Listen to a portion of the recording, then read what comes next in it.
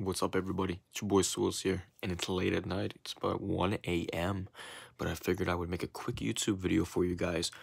If there is a noticeable difference in the video or audio quality, it's because I just got a new iPhone. Hopefully, I'll be able to make higher quality videos now because I have more storage. But that's for another day. Right now, I just want to quickly talk about the Atlanta Falcons. I was just thinking about it on a whim. I was like, you know what? Let's just make a video. So it's gonna be a bit quiet. I apologize, but it is late at night. I could record this tomorrow, but it's on my mind right now. And I want to talk about, what the Falcons should do this season, this offseason, I should say, because there's a lot of talk about perhaps they should move on from Matt Ryan or Julio Jones, whether they should draft somebody really high or if they should, trade down. Maybe they should draft a QB.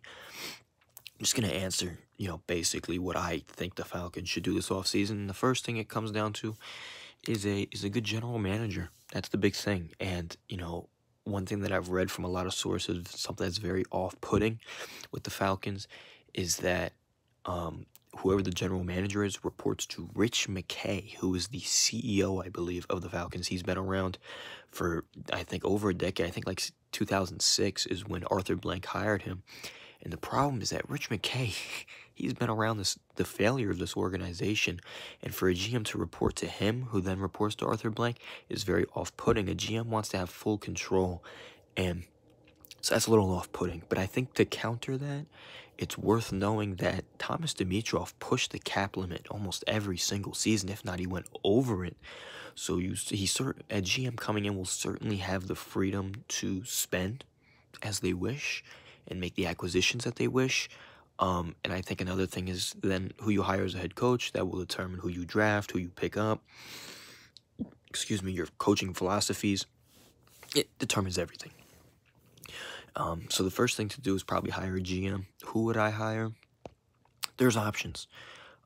It appears that the Falcons are targeting many African-American GMs, whether or not that's just a Rooney Rule BS workaround they're trying to get right now. I don't know if they're just trying to do that for the extra pick. If so, that's a little bit cheap, I have to say. But there's very talented general managers that they're interviewing. I think Rick Smith is a good candidate because he has drafted great players for the Houston Texans. You think of J.J. Watt, DeAndre Hopkins, Deshaun Watson. They've drafted some great players. Now, they haven't had so much success to back that up. But, you had Bill O'Brien as your head coach. The owners aren't fantastic by any means. But I do think he's a great candidate. I also like the Saints front office guy. I don't remember his name exactly. I think it's Terry something. Maybe it starts with an R. Rosenote? Is it Rosenot or something like that? Or Fontenot. Terry Fontenot. That's his name. And he's been a part of a very successful organization with the Saints. They've drafted well. They've done well in free agency. Look at DeMario Davis. That was a big pickup. So I think those are two big names that stick out. Of course, there's plenty of others. Everyone recommends Louis Riddick. I'm not a huge fan of Louis Riddick, but I wouldn't be opposed to it. I don't know too much about the GMs, so I can't say for sure. So I'm kind of a little iffy on whoever they sign. I have to wait and see.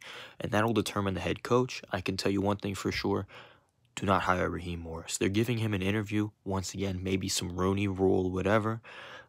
Just to, look good in the public light or whatever. I don't know. But Raheem Morris is not a great head coach, and he's proved that week in and week out as the head coach. We've continued to blow leads under Raheem Morris's leadership. The defense has looked a little bit better, but it's not noticeable enough to give him consideration, and the offense has been garbage. He hasn't cut Dirk Cutter from his job. I mean, that's all signs he shouldn't be in the position for this. So who did the Falcons hire as their head coach? Everybody likes Eric Bieniemy. I'm not sold on him. I think Andy Reid, he's the guy that's giving Bieniemy his success. And I'm not saying Bieniemy is going to be a bad head coach, but this gives me very big vibes of Dan Quinn. And what do I mean by that? Dan Quinn leached off of the success of Pete Carroll's defense. That was Pete Carroll's defense. Dan Quinn just happened to be the defensive coordinator and got success with the Seahawks Legion of Boom. He came to Atlanta. He was able to draft defensive players. He had the freedom to do it. He played these really small, fast guys. The defense sucked. The defense was one of the worst every year. So I'm not too big on these coordinators that are similar in terms of skill set to the head coach. I would prefer I don't like Robert Saleh. I don't want Robert Saleh to be the head coach. He's the defensive coordinator of the 49ers, but I do like how he's the defensive coordinator for an offensive-minded head coach like Kyle Shanahan. That's kind of what I'm looking for. So I'm not quite sold on Eric Bieniemy. People also recommend Brian Daboll, the offensive coordinator of the Bills. Let's see how they do going towards the playoffs. If they can make a deep run, perhaps it's something really good. Another thing to remember is this head coach, you probably imagine that they're going to be ready to develop the next quarterback after Matt Ryan. And, I mean, he's done a good job with Josh Allen. Josh Allen was very raw coming out of college. He's turned into a great passer. He could end up winning the MVP this season. So, you know, perhaps he's someone we could really consider, because I do think we need to completely switch up the offense. We need a running game is what we need very badly. We haven't really had a running game since Michael Turner. We had the Super Bowl year, but that was it. But yeah, head coaches, there's still a lot on the table. There's some guys from college too. There's some college coaches. People throw around Lincoln Riley. I'm not a big fan of Lincoln Riley. Jim Harbaugh, no way. Hugh Freeze, no thanks. But let's wait and see. Let's wait a little while. And when more videos start to come out, more news starts to come out about candidates, I'll make another video about that. And I guess the next big question is, what do we do with Matt Ryan and Julio Jones? And, you know, I'm the biggest Julio fan there is. I love Julio Jones to death. But I start to think more and more we should move on from him for the better of this team. And it's going to be a big problem when Calvin Ridley needs his next contract, his big contract, because he's going to command big money because he's one of the best receivers in the league, statistically and, you know, skill set on the field. And I think it would be a poor decision to keep Julio and move on from Ridley. I think it would be even worse to pay them both big money at the same time, because then you have no cap to spend elsewhere. There's no team that pays two receivers top tier money. There is none, because no one's stupid enough. I think Ridley has 1 or 2 more years before he gets paid. I think he has 2 seasons until he gets paid his big deal. We have to get rid of Julio before that. And I say get rid, I shouldn't say get rid. We have to trade him to a contender. I want Julio to win a Super Bowl more than I want the Falcons to win a Super Bowl, to be honest with you. Trade him to a team, maybe not this offseason, but the next offseason for sure, where he can go and win something. Maybe we get at that point, probably like a 2nd round pick, maybe a 2nd and a 4th, maybe not even, because he'll probably be, 33, 32, 33, 34, maybe even. I think it'll be like 33 in 2 years. Let's see what we can get, but for this season, let's keep him. We need him to help build. If we do somehow, for some reason, if the team decides to get a young quarterback, or even with a head coach, if we're bringing in a head coach, we want to have a good, stable team with good leaders. And Julio Jones is a great leader. Who's also a great leader is Matt Ryan. Matt Ryan's an interesting one because he's kind of experienced a drop-off this year. And not all of it is his fault. The offensive line's been bad. Dirk Cutter's, this is the worst year, play calling-wise, that we've had since Dirk Cutter in his first tenure back in Matt Ryan's early years. But, I mean, he is starting to drop off quite a bit, and he's getting old. His throw power isn't quite there. His accuracy is deteriorating, and that's the big thing for Matt Ryan. If his accuracy isn't there, you're not always going to have Julio Jones to bail you out. So,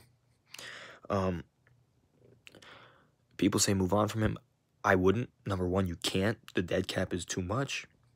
So you're going to have to keep him around for a couple of years. At least, probably even 3 or 4 more years until the contract is just about up before you can release him or trade him. You can't get rid of him now, so there's no way anything's going to happen with that. I think the big issue with it is we don't have a running game. If we had, we brought Todd Gurley in, we knew he wasn't going to be crazy, but we did expect more out of him. He isn't that anymore. He's probably going to be out of the league. He'll be a backup next year, probably be out of the league in 2 years. I think we need to spend an early pick, probably a 2nd or a 3rd, on a really good running back that can really do it all. That's what we need. We need a star running back so we can take the pressure off of Matt Ryan, who throws the ball like every play. He never gets any time. If we get a great running back in the draft, then I really think it can change the way this offense operates, because we haven't had a run game. In essence, we haven't been able to keep leads because we can't run the ball. We can't chew clock. If we had a great run game, I think we would have been a playoff team this year. But I think that contributes. So Dirk Cutter's notoriously bad for calling runs. He's always had one of the worst rush offenses with Tampa Bay. Wasn't great with Atlanta either, even with Michael Turner. So there's that.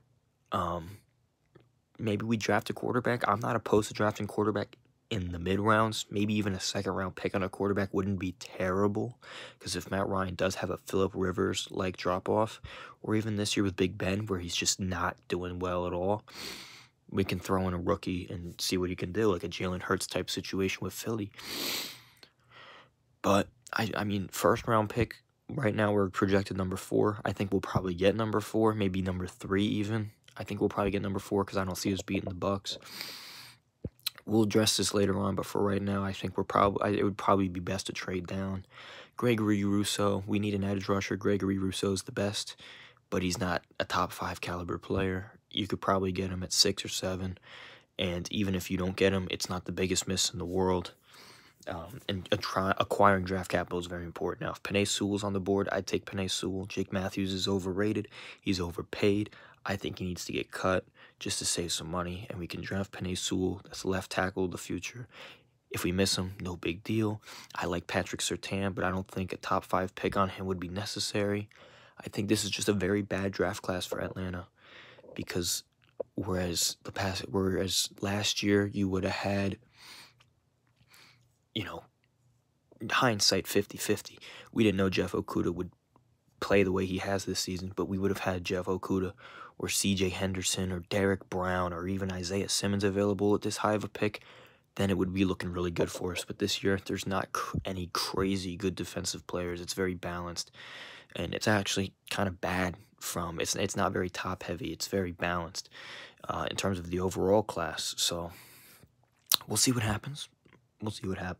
Just some quick thoughts, and yeah, let me know if there are any Falcons fans or just NFL fans in general that are interested in what the Falcons are doing. Let me know in the comments what you think about the situation, what you would do if you were Arthur Blank or the head coach or the GM or whatever. What do you think the Falcons should do this offseason? Also, let me know if the quality is better, audio, video, whatever. Like I said, it's like 1 o'clock in the morning, so I'm not talking too crazy right now, but hopefully I'll make some more videos soon. Let me know also if there's anything you want me to talk about, any reviews of anything or whatever. I do plan on making a review on the new iPhone I just bought. It's the iPhone 12.